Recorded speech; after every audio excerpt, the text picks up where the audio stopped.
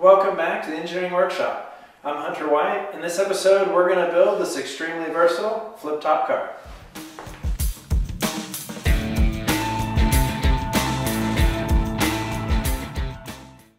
My problem statement is to design and build a mobile cart that holds a 13-inch benchtop planer and a Porter cable benchtop sander. As part of my background research, I found Fisher's flip cart, which constrained the rotation of the flip top, which I really liked, providing a stable surface, and it had integrated power for both the tools mounted on the flip top. I also like the flip cart from Guy's Workshop. I like how it had support wings whose height could be adjusted for the tool mounted on top, and I liked how solid the supports were for those wings.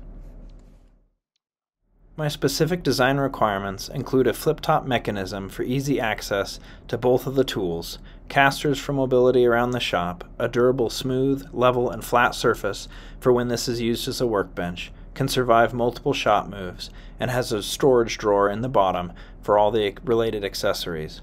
I also want adjustable support wings for when I'm planing longer boards with the planer. For my prototype, I used Autodesk Fusion 360.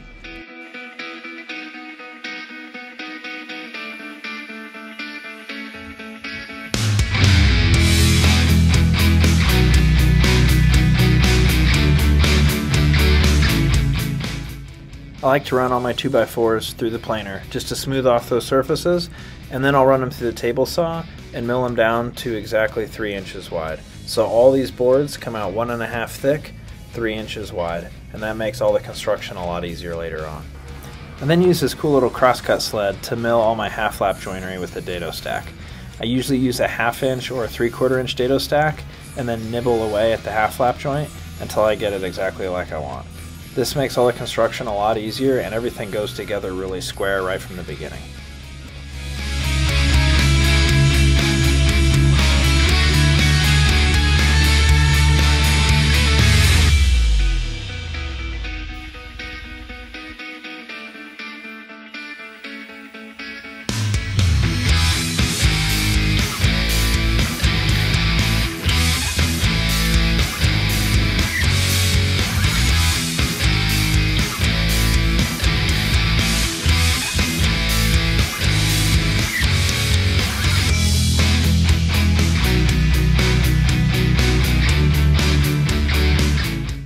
This is the part of the construction process where milling all our half-lap joinery really pays off.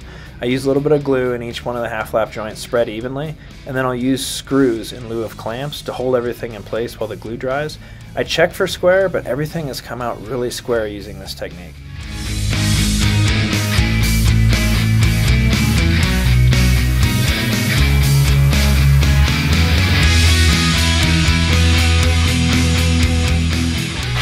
Okay, so to finish the side assemblies for the side of this flip-top cart, I'm going to use a router bit in my router to cut a 1/2 inch rabbet all the way around the edge. So when I cut the router, this plywood will fit perfectly flush like that, and then the inset I can glue and use some nails or something like that to hold it in place.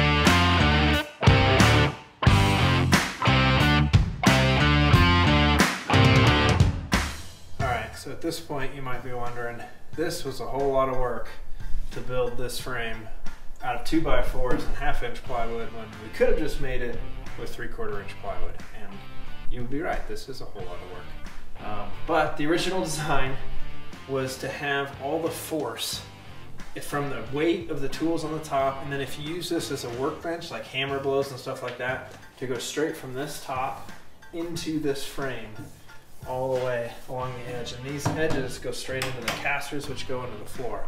So this is a very, very durable design to take loads from the top, either impact loads or just regular weight. Also, this is very durable and all the edges are protected. So unlike normal plywood, which can chip and burr, these edges are very strong. So when army movers come and move this from station to station, this should survive.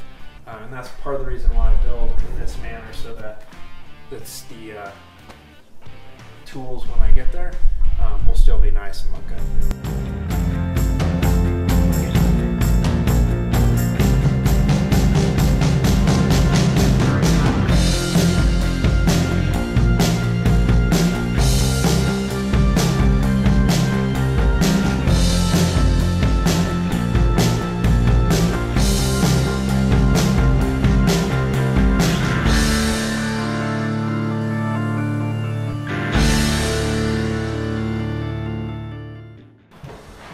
To integrate power for the flip top, I mounted a surge protector, which just screws back into this 2x4, and then I cut a 1/2-inch slot for the power cord.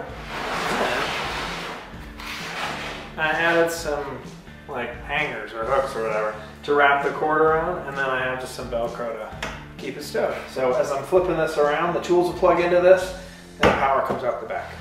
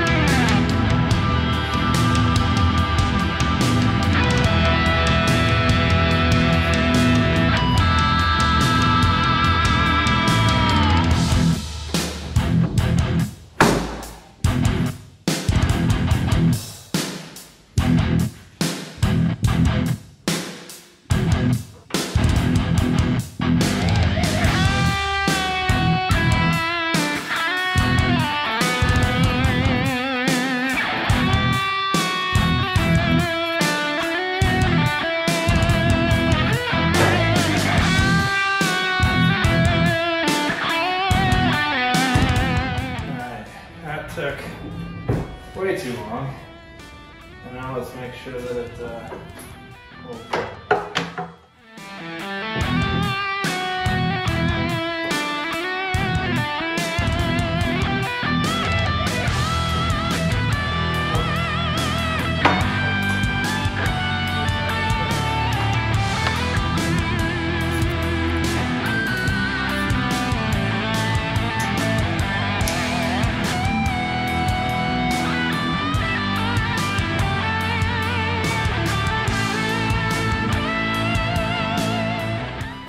Let's give this a flip and see how it turns out.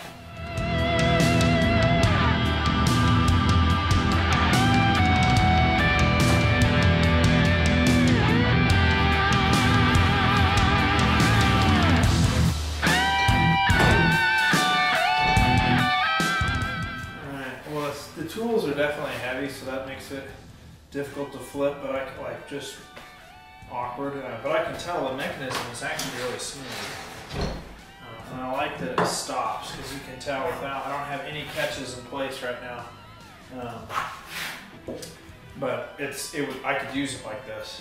If I just pushed it a little bit, it'll tip, but I'm going to figure out a way to pin that in place.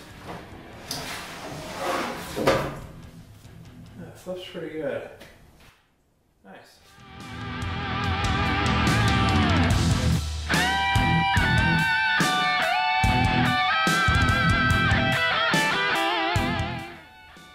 Now that we got the tools mounted, the next step is go ahead and make the drawer for the bottom to hold all the accessories.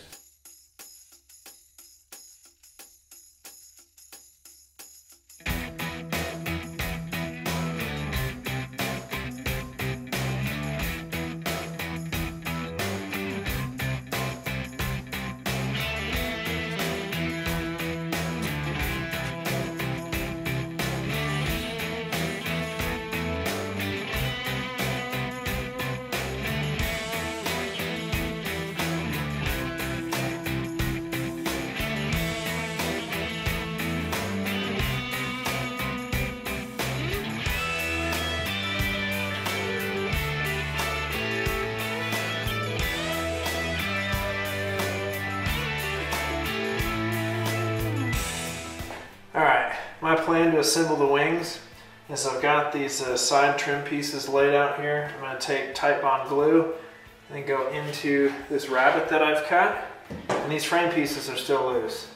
I'll then set this 3/4 inch plywood down into the trim. And that's going to hold these trim pieces aligned while I come through with a nail gun and kind of hold everything together while the glue dries.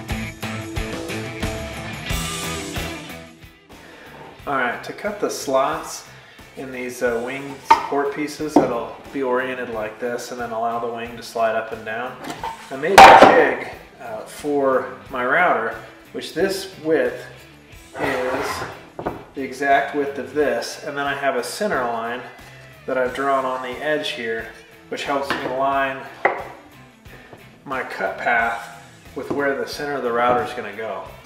So I've drilled 3/8 inch holes and I got a 3/8 inch bit.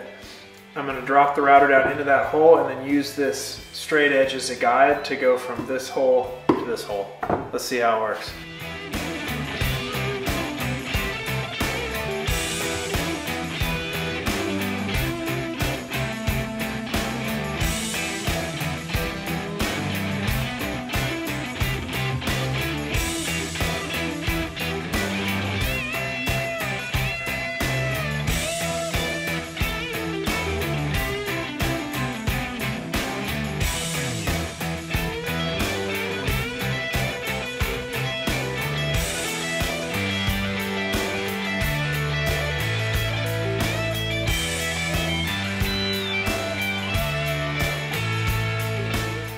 Okay, so to mount the wings on the flip top cart, I've got 3/8 inch bolts with 1 inch washers threaded through the back side of this side assembly in those countersunk holes that we drilled earlier. I'm going to take the wing base with the wing and the hinges attached, and it'll fit onto those holes like so. I'll then add another washer and a nut that will slide onto there and lock that wing in place.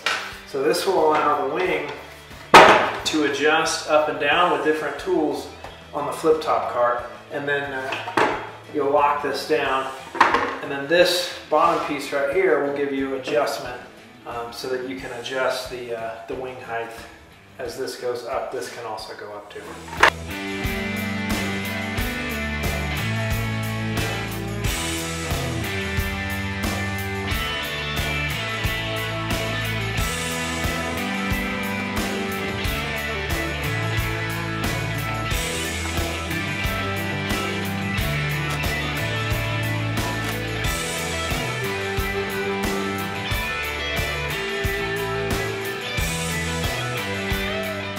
Alright, so this is how the wing supports go together.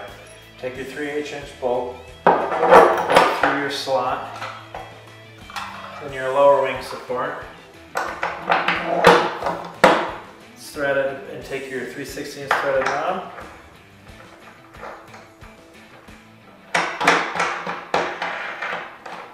Okay, so you then take the wing with this support, and these guys go together in that tongue and groove, and then this slides up until the wing is level and then gets locked into place, so you have a stable wing.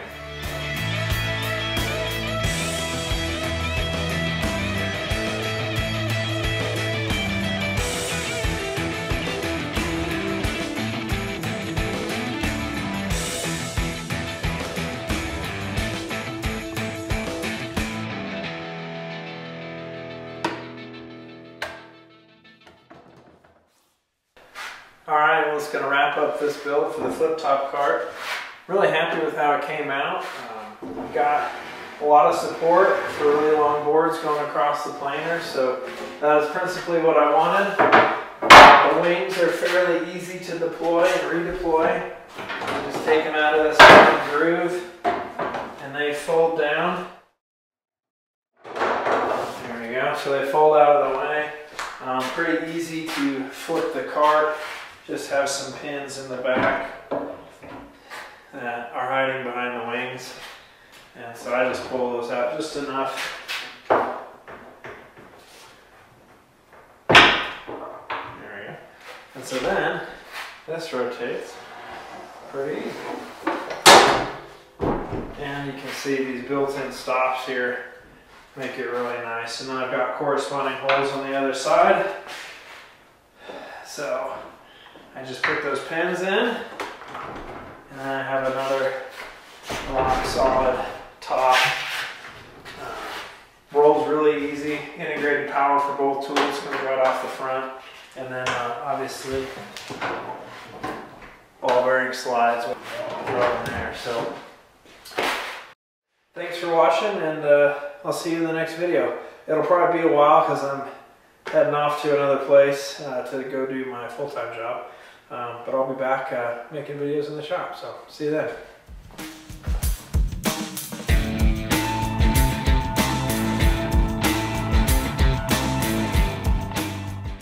So some things that I would do differently if I were to do this again. I'm not entirely happy with how the wings came out. Like the construction of the wing is really nice looking. I really like the way it looks and feels and it's trimmed out. But these door hinges that I used, they introduce a lot of wiggle. So it's not too much at the base, but by the time you get out here, you can see that this part of the wing is moving a lot. So I don't really like that. It kind of defeats the purpose of having all of this under here to make a really solid wing, which you can put a lot of force on if it just moves back and forth. So it'll still support boards, but I was kind of hoping it would be a little better.